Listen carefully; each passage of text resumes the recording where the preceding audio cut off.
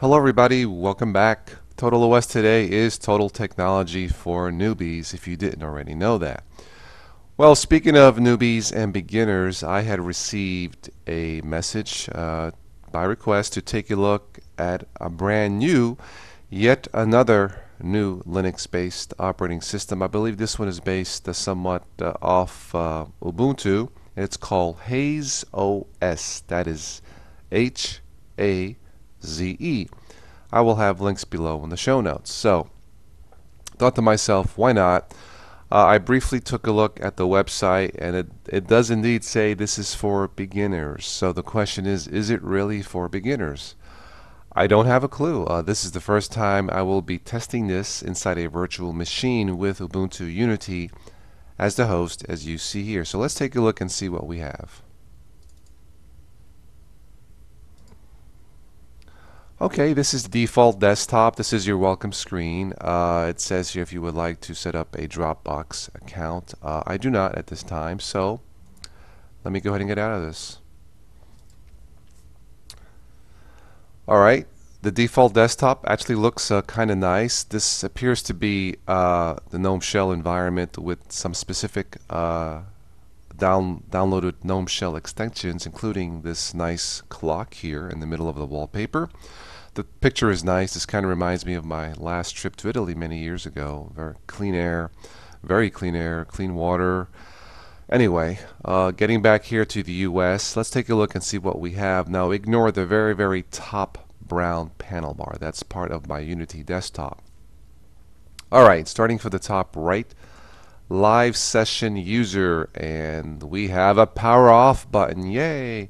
I'm making fun of this because the very first GNOME Shell that came out, this wasn't readily available. You had to do something else to shut down. Imagine that. Alright, scrolling to the left, we have the network settings.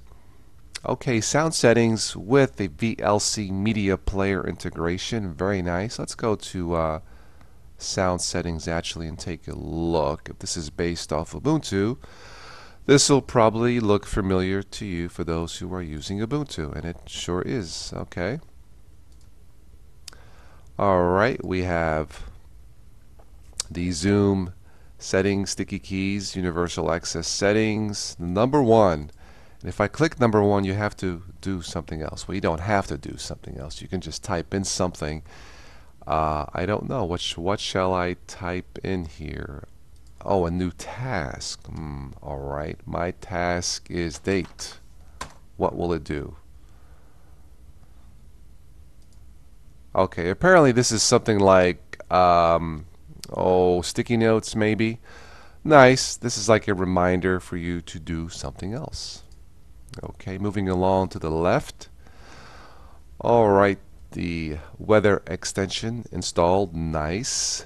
Going to the left some more, we have the time and date, and I believe this can be set to AM, PM, 24-hour AM, PM format. Very nice. Alright, going to the, now one thing about this, right-clicking on the panel bar doesn't do anything. Same as Unity, right-clicking doesn't do anything. I really missed that. But that being said, so far so good. Moving to the left click of that. Let's go to the home page. Alright, this looks like your standard GNOME Shell desktop environment here. Let's see, to the far right, the spoke wheel, yeah, this will close here. A drop down menu here, zoom in, out. This is to rearrange your folders and to search. Alright, I don't see anything out of the ordinary here, so let's click the spoke. The one thing before I click the spoke wheel I wish this had was just a simple minimum maximize close button. You have to do some extra steps, which I guess it's not that unfriendly, but I don't know. I still prefer either Unity or Linux Mint Mate, but this looks good so far, and it seems to be stable even in a virtual machine. So I will click close. Alright, where were we here? Let's see. Click that. Okay, now this I do like. This has the drop-down menu extension, similar to what, if you remember, Ubuntu pre GNOME 3 Days, GNOME 2. This should look very familiar to you. Left-clicking this will give you a drop-down menu. Under the accessories category, only what is highlighted. Very nice. And let's see, games. Once again, highlighted under games and graphics, office, programming, and so on and so forth. Let's see what's under sound and video. Brasero, Cheese, Kazam installed by default. That's what I use to record this. Movidia Media Player, OpenShot Video Editor, Sound Recorder, the previously mentioned VLC Media Player, and Xnoise. So this is very user-friendly here. And this is probably the hot corner. Is it here? Yep.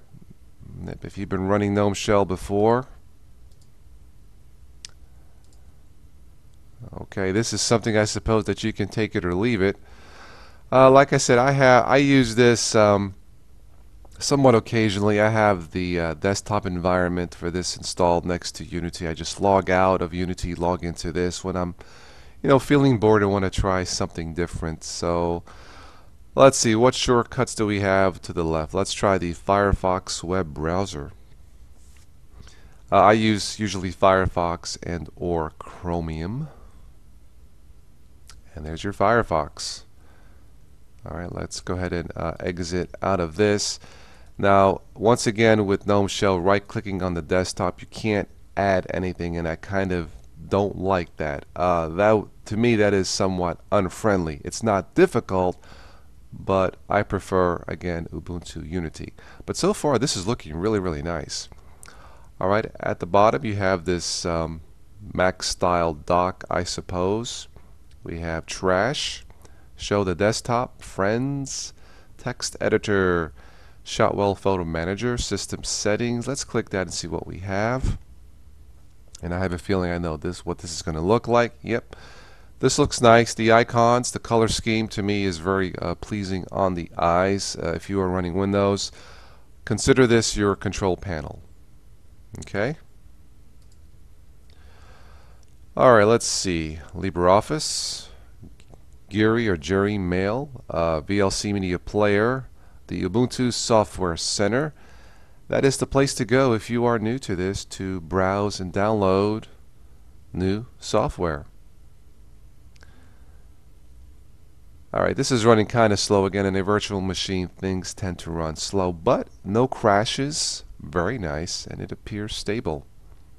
If you're on Ubuntu or something like Ubuntu, you've seen this before. Okay, files. And we've, of course, seen this before. Let's see, will this do anything if yep, you can go to the hot corner and minimize this.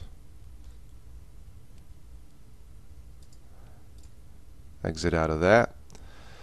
And of course the Firefox web browser.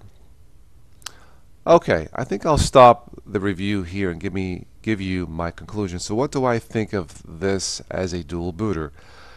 It looks nice. It appears stable, at least here in the brief time in a virtual machine, and that is a very positive sign.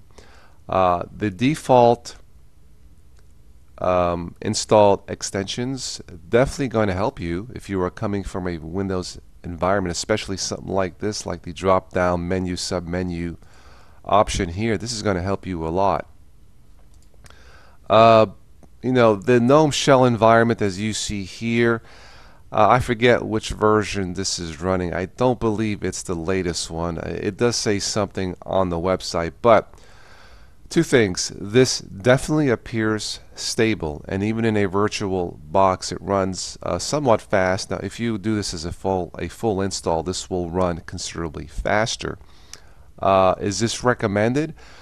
It really all depends what you're looking for. If you are looking for something different, but not too different, for example, Windows 8 for you might be completely too different, maybe give this a try. If you are running Windows Vista and Windows 7 and want to install this as a dual boot, definitely give this a try. This looks nice. It looks stable. Now, like I said, I already have the GNOME Shell desktop environment installed with specific extensions, and maybe someday I'll do a video on that. So, is this for newbies? Yeah, from what I see so far, I would say newbies can probably try something like this.